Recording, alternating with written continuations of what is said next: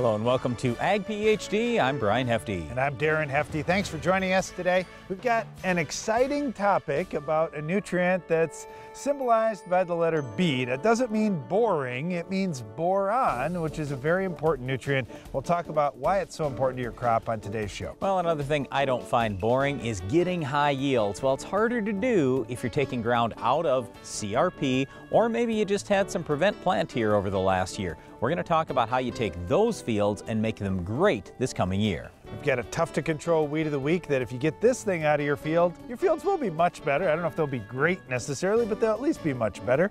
But first, here's our farm basics.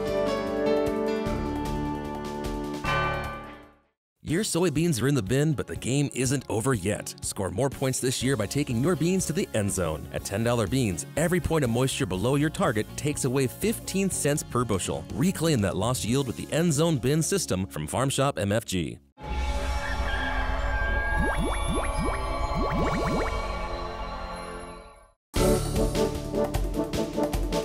Today during our Farm Basics time, we're going to talk about fences.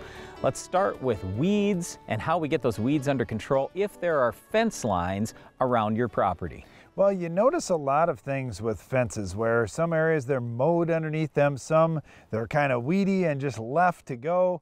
I like to leave the grass growing through the fence line because that's going to hold weeds down long term. Some people like to see it just completely black underneath the fence line. So your options for controlling the weeds are totally different. If you don't mind that, hey, I want it to be completely black under the fence line, you may use Roundup to kill everything. You may also use a ground sterilant if you feel you can get away with that and keep that ground completely weed-free for a long period of time. Yep, so we used to do a lot of that around our farm, and then what we discovered is if you don't stay up with that, that's where weeds grow. Instead of having grass grow there, now you have weeds. The other thing is you have more erosion out of there. So I didn't like either of those things, so we've kind of gone away from that, and we just end up spraying usually 2,4-D or dicamba in that fence line, depending on the crop that we're raising right next to it. Now, if you're driving down the road and you say, well, okay, I get that, there's fence line here, but the next field, there's no fences. What's going on there? Okay, so when Darren and I were young, we had livestock around the farm, and what we'd do is we'd turn our cattle out onto corn stalks like we're standing in right now so they could scavenge around and eat whatever was left out there. Well, now we don't raise livestock ourselves. So we've actually taken all the fences out because it makes the farming and the weed control just a little bit easier. But every once in a while you run into a situation like we bought some ground a few years ago and the neighbor said, yeah, I'd like to put cattle out on my field here, and so we need to fence it there and you have to pay half the cost. And I go, wait, what? I don't want cattle. I have to pay half the cost? Yep, that's the rule in a lot of states. It's a fence in, fence out rule. So you just have to check on what is the rule for your state. Maybe it's for your county or your township or your city. But where we are in South Dakota, it's a fence in, fence out rule. So I'm actually required to pay for half that fence if the neighbor wants to have livestock there. So it keeps the livestock off my property. And certainly there's a lot of areas where there are no fences because neither neighbor has any livestock and they just don't want to have to deal with the weeds or the grass under the fence. And so they pulled the fence out to make it a little easier with equipment and everything else. There's just a lot of reasons for why there are fences in some places and not fences in others. Well, we've talked about weed control a little bit on this show already, but we've got our Weed of the Week coming up later in the show. Can you identify this week's weed? My name is Amos Smith. I'm a fourth-generation dairy farmer in Western New York. We considered strip till about 3 years ago. We usually have a wider harvest window because we're not compacting the soil and we're not faced with too mellow a soil in the fall. The soils are a lot healthier. The machine, you know, it's definitely rugged. It's a great system overall. It's a good fit for our operation. How much does your crop residue cost you? Over time, residue accumulates in your field, building excess carbon levels and tying up your plant-available nitrogen. Residue also traps P, K, and micros and can take years to naturally become available to your crops. This is because soil lacks the diverse microbial life needed to break it all down. With Decomp, you can naturally restore life to your soils and allow the release of valuable crop fertility. Learn more at heftyseed.com/naturals. Success isn't just about maintaining your operation. how you make out for the season, or how much you can get from each acre. It's about doing precisely what needs to be done to feed your crop and grow your legacy, all the way down to the last drop. AgroLiquid Precision Crop Nutrition. Apply less, expect more. Find a retailer at agroliquid.com. Pentair Hypro Ultra Low Drift nozzles are your ideal choice for the Enlist E3 herbicide system. With coverage comparable to flat fans and with 90% less drift, ULD nozzles meet all required standards for Enlist applications and provide optimal performance of contact herbicides. Learn more at pentair.com/hypro. When you apply phosphate fertilizer, it binds to calcium in the soil, becoming calcium phosphate, essentially tooth enamel. How much of this tooth do you think will become available to your crop? NutriCharge doubles your phosphate availability by protecting it from calcium fixation. What I look for in a seed isn't just in the seed. It's people I trust who get me the solve without the sell. Who show me where their seed fits, and even where it doesn't. Because the only innovation that matters is the one I need. With NK Seeds, progress means pushing my potential. And success matters. One of the most important nutrients for your crop that you may never have even used is boron. We're going to talk a little about boron, what you should look for in the soil test, and how you can fertilize with boron for your crop. First of all, I'll say this. I don't think that boron is the #1 yield limiting factor on many farms. I will say this though, that once you get nitrogen, phosphorus, potassium, sulfur taken care of, all of a sudden some of the micronutrients like boron could end up being your yield limiting factor. So I just encourage, do some good soil testing either this fall or next spring on your farm to learn what nutrients are really important, and then make sure you're doing a complete test to look at things like boron, because this is one that we are seeing low to deficient on many farms. What we're looking for most of the time is about 2 to 3 parts per million on boron for decent yielding crops. Unfortunately, Darren and I look at soil tests almost every day from farmers all over the United States and Canada, and we see boron very rarely ever at 2 parts per million. For 2 main reasons. Number 1, boron is leachable. Now, it's not nearly as leachable as nitrate or sulfate. They say that nitrate is roughly twice as leachable as sulfate, but boron is way less leachable than both. So I'm not super worried about it unless you have sand and you have lots of rainfall. But anyway, the other reason why boron shows up so low on soil tests quite often is most people don't apply a whole lot. Now, it doesn't take a lot of boron to get yourself up to 2 parts per million if, let's say, you're at a 1/2 part per million today, but absolutely be looking at that on your soil test. One of the big reasons that I think that many people don't apply boron is because they're getting bad information and they're hearing, you know what, boron can be toxic. Well, sure. Everything can be toxic at too high a rate. You can have too much water and kill your crop, right? But how many times were we praying for another rainfall? Boron is kind of like that. We need some boron out there, and yes, if you put 1,000,000 pounds of boron out, of course, it's going to wipe out the crop. So here's where I think the discussion should start, Brian, because frankly, we've applied some pretty high rates of boron on our farm. Yeah, we've applied 3, 4, maybe even a little more pounds than that per acre. You think about that, 3 or 4 pounds per acre in one application. A lot of people would say, you're nuts, that's way too much, you're going to hurt the crop. Well, look, the #1 thing that safens boron is good levels of calcium. So as long as your calcium percentage on your base saturation test is above 65%, you're usually pretty good. The other thing you can look at is how heavy is my soil. If your cation exchange capacity is above 10 or 15, you're usually pretty good applying 1 pound or 2 pounds of boron. Like in our case, we did experiments for years trying, okay, how far can we push this based on heavy soil, high calcium levels, and we found we can actually put a lot of boron on. How we typically do it is with dry in the fall. And the reason why we like dry, it's roughly 1/10 the cost of liquid. But the problem with it is we want to go out and broadcast, so we're not going to recover all of it this year, and we certainly have the chance for losing it if it would happen to be light soil with lots of rain.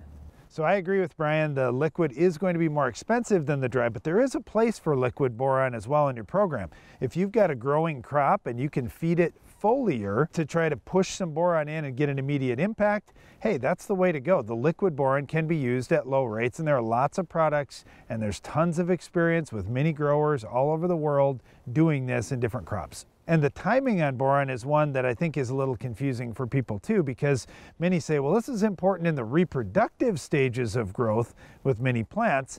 I'll agree with that, but you do need some boron all the way through the season. So putting some out there early, as Brian was suggesting that we do on our farm with the soil applied boron application, that's good, because now we can get a little bit of boron in that plant all the way through the year. Okay, so let me step you back through why we have ended up doing a bunch of dry in our farm. We've identified that boron's been at least somewhat of a limiting factor for us. We've been really short on boron for years and years, and we've tried a number of different things, especially putting it on with the planter in a liquid fashion. Well, then it got to the point where we're doing tissue analysis and we're realizing we're deficient, and we're thinking, okay, well, let's put some foliar boron on. And in order to get a good response, we're spending 10 bucks and in some cases 20 bucks. And I go, oh my goodness, if we're gonna spend 20 bucks, think about that at $3 corn. I mean, just to pay that back, I gotta have 7 bushels, and I want it to really truly pay, so I probably have to have a 10 or 15 bushel gain, and we simply weren't getting that. We were getting some gain, but not that. So we just thought, okay, how can we cut the cost down? Let's try the dry, since it costs so much less, and we'll put that on the soil in the fall, and hopefully then there's enough in the spring to get us by. Now our levels have gone up. I still don't think we have our levels up as high as we need them to be, but at least our tissue levels have certainly gotten better on our farm, and we didn't have to spend $1 zillion. Brian mentioned that nitrogen and sulfur and boron can all be in leachable forms out in your fields. Oftentimes we see farmers applying them at the same time. Since they will move with moisture through your soil, they could certainly be used in a side dress or a Y-drop type application to still deliver them to your plant. And here's the other thing. All 3 of those nutrients kind of work together in the plant. They're all involved with getting that nitrogen to the right place at the right time in your crop. So boron is certainly important in how nitrogen is utilized in your plant, and obviously nitrogen is a big part in yield. One last thing I'll throw out, there are some farmers out there who will throw just a little bit of boron in with every application they make. Now, I don't know if that's the way to go or not, but what I'm saying is if you're out there spraying 4 times during the season for weeds, for bugs, for diseases, all that kind of thing, and if you threw in just a little bit of boron each time, could that possibly help? Sure, it could. And if you do tiny little doses, I don't mind it so much, but again, I do have a big issue with I'm going to spend $20 and I'm only going to gain 3 or 4 bushels of corn. That simply does not pay. We've always got to figure out what are the economics, and we have to make money. Getting the right plant food mix out there for your crop is very important, and so is weed control. Can you identify this week's Weed of the Week?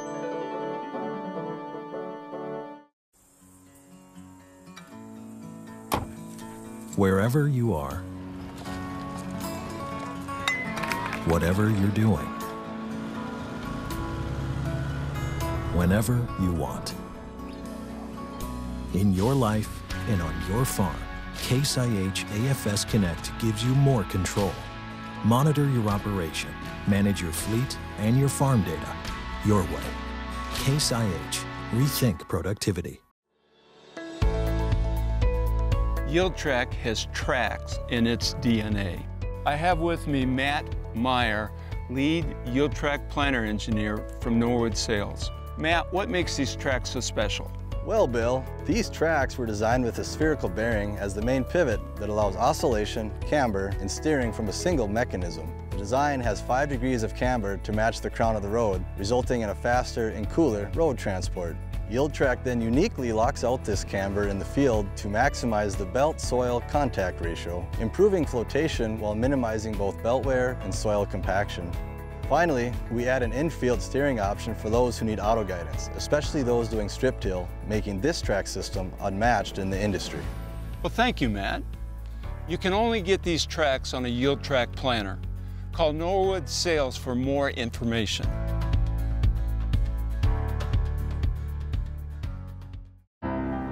Across the country and across county lines, no 2 operations are alike.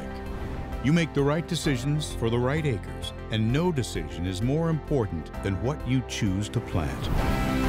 Introducing Extend Flex soybeans, Elite genetics, now with the addition of glufosinate tolerance, giving you the yield you want with the choice you need. Extend Flex soybeans.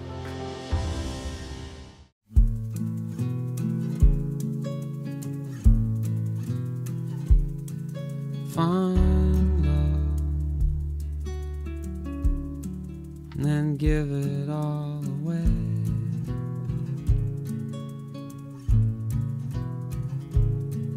Find love, then give it all away.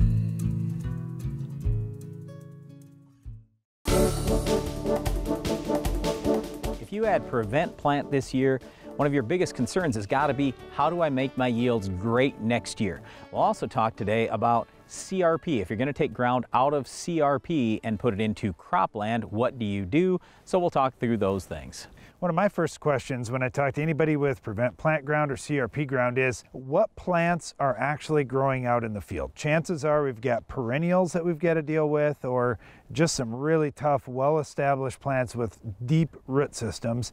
And my next question would be, how long has it been in CRP, or how long has it been in Prevent Plant? Because if you've had something that's gotten established, like for example Canada thistle, if you've got some Canada thistle starting and it's the first year, not as big a problem, not as tough to control as Canada thistle. It's been there for 10 years. Now all of a sudden I know we've got extensive rhizomes to deal with. Okay, so usually if it's CRP or Prevent Plant, we would tell you kill everything off in the fall. The reason why is, if you kill it now, then winter kill has a chance to finish the rest of it off, and then in the spring you have a lot fewer weeds to deal with. Now certainly if you put a cover crop out there, let's say, which you could technically call CRP a cover crop, you might say, well, I want it growing through the winter. You can do that. I'm not saying you can't. It's just that now it's going to rob water and nutrients out of the soil early in the spring, and the problem with that is, in a dry year like for us and where we farm, we're short on moisture quite often. So I don't want to be more short on moisture because I let something grow into the spring. If you're in an area that gets 60 inches of rain as opposed to our 20 inches of rain, you may feel different. You go, hey, I want to remove some water. Great. Leave it growing all the way until early spring. But as soon as you possibly can, get out there with a huge rate of Roundup. But then on top of that, if there are some weeds that are out in that field that are Roundup resistant, you may have to throw something else in, whether that's dicamba or 2,4-D or something else. All depends on what crop you're going to go to and what weeds they are. But I'm just saying, make sure you get great weed control. The other thing I think about, especially in the situation of Prevent Plant ground, why was it Prevent Plant? Well, because it was too wet and it needs some drainage improvements. Here is a great time to get that done. You're well ahead of when you're going to plant next spring. Get that drainage tile project taken care of out in that field so it doesn't go Prevent Plant again, because the last thing you want to do is invest a bunch of time, money, and effort into getting that ground back into production, only to have it drown out again and go back into Prevent Plant down the road. Well, let's face it, here in CRP, a lot of, in our area, ground got put into CRP because it was too wet to farm, because guys were having troubles there. With ground that's been CRP for a while, hopefully organic matter has built up in that soil, and it's now pretty good soil, but that doesn't fix the drainage issue. So if you've got a drainage issue, yes, take care of that. Next, really take a look at, what do I have for fertility out here? In the CRP, you might be thinking, oh, there's got to be lots of fertility out there. Well, maybe there is, maybe there isn't. I don't know. Same thing with Prevent Plant. Make sure you're soil testing. The last thing I'll say is make sure you've got good microbial life in that soil. So coming out of CRP, you should have good microbial life, except for you haven't had soybeans out there for a long time, or a legume. My point is, if you're going to go to alfalfa, you're going to go to soybeans, you're going to go to some legume crop, make sure you're using inoculant. If it's Prevent Plant ground, then you might want to look at mycorrhiza fungi.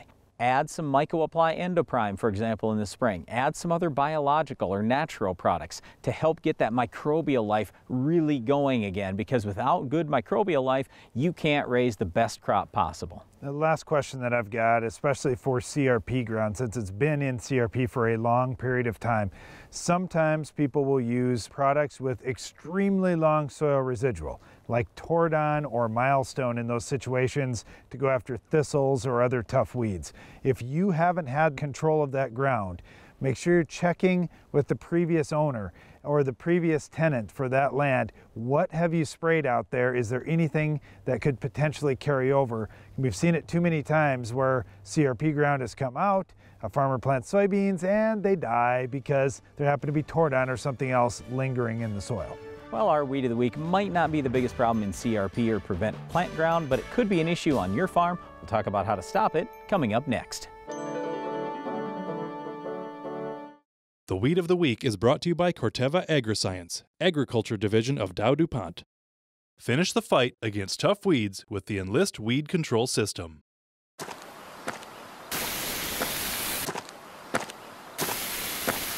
Weeds are tough, but we're tougher. With unrivaled weed control, reduced drift, and near zero volatility. So, who's tough now?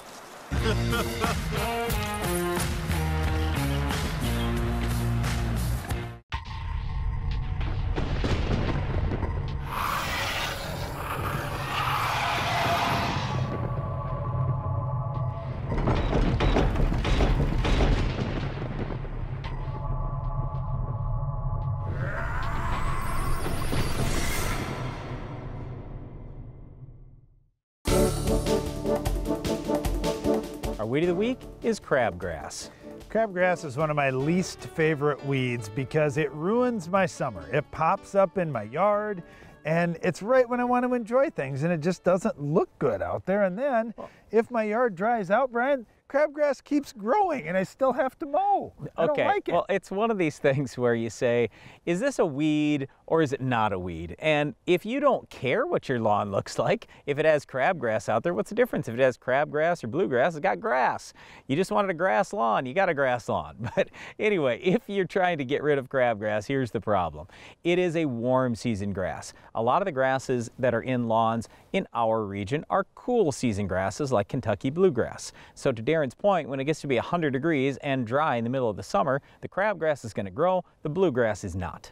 Well, the other thing is it gets started a little later. So a lot of times we'll see people put out a weed and feed type application where they're controlling early season weeds, but that wears off before the crabgrass gets started, which normally happens about the time the lilacs are blooming in our geography. It takes about the same amount of heat to make those two things happen. So you need to come back in with an application of quinclorac, which is going to take care of the crabgrass as it's just starting to germinate, and it's also going to take care of some of the clovers and other weeds that you've got. Yep, there are a lot of people that will use pendimethalin early in the season. That would be like Prowl, for example, that we use in soybeans. And speaking of that, if I go to soybeans, I want to use one of the yellows. Put a yellow down. That's going to make a lot of difference. The yellows, like trifluralin and Prowl, are way better than the group 15s that you would typically use in corn or early post-emerge in soybeans. By group 15s, I mean Outlook, Warrant, Dual, Harness, Surpass, Zidua, all of those. Fortunately, in row crops, tillage helps with crabgrass. Post-emerge applications of Roundup or Liberty can wipe out crabgrass. There's a lot of choices in crop. It's just in lawns, there aren't a whole lot of choices. So again, you can go with pendimethalin when that grass is dormant, or you can come back in with quinclorac over the top. Well, that's it for our Weed of the Week, but stay tuned. Iron Talk is coming up next. Each year brings new and unique challenges to farming, and your operation needs to constantly adapt to meet them. That's why at Ag Biome, we're working every day to bring you new and better solutions. Microbial-based solutions that protect your crop and help it reach its full potential. To learn more about how we're doing it, visit agbiome.com. Ag Biome, feeding the world responsibly, partnering with microbes for human benefit. Who says harvest should be the only rewarding part of a season? Sure, ending a successful year of planning and planting is a very gratifying moment. But with the Bayer Plus Rewards program on your side, it doesn't have to be the only one. By helping you earn and redeem cash back on seed, herbicides, and other eligible products you use throughout the entire season, you can reap the benefits all year round. So contact your retailer to learn how to get more from your crops and put more in your wallet. Bayer Plus. Rewards are always in season.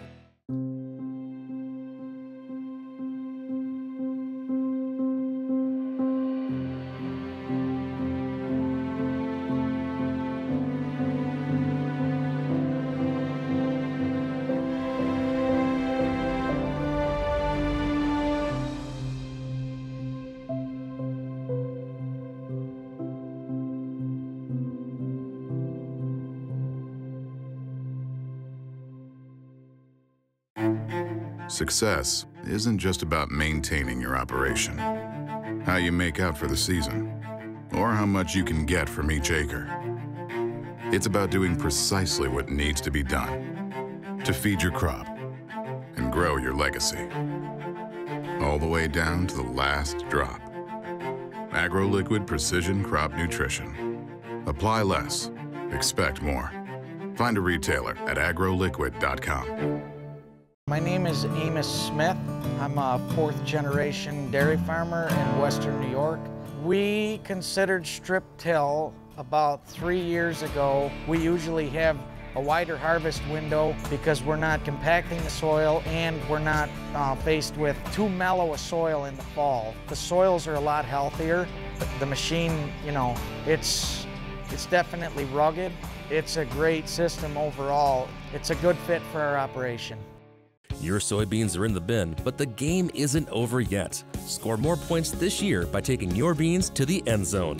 If your beans went in the bin at low moisture, you can naturally rehydrate to reclaim lost yield with the End Zone fan control system from Farm Shop MFG.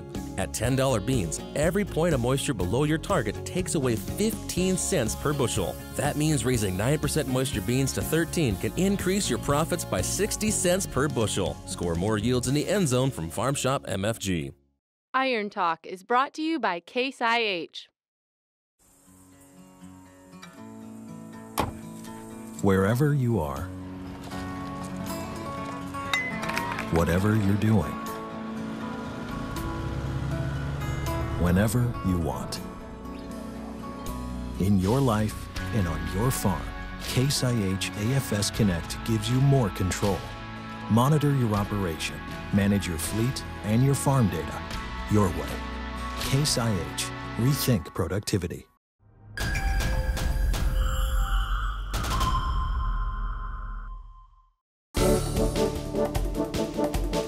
Fertilizer applications are just one of the late season jobs for many farms across the country and the topic of today's Iron Talk.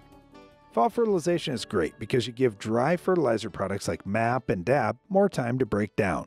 It's also nice to get one job out of the way so in the spring you have less things in your way before planting. It's my contention, though, that many farm operations are actually wasting money on fertilizer right now, and that means there's an opportunity to get a better return on your fertilizer investment dollar. Here are a few things that you should consider. First, fall urea is a bad idea.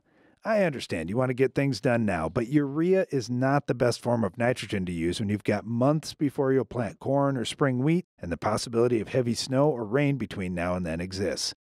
Anhydrous or ammonium sulfate would be better options if you just have to put out nitrogen now.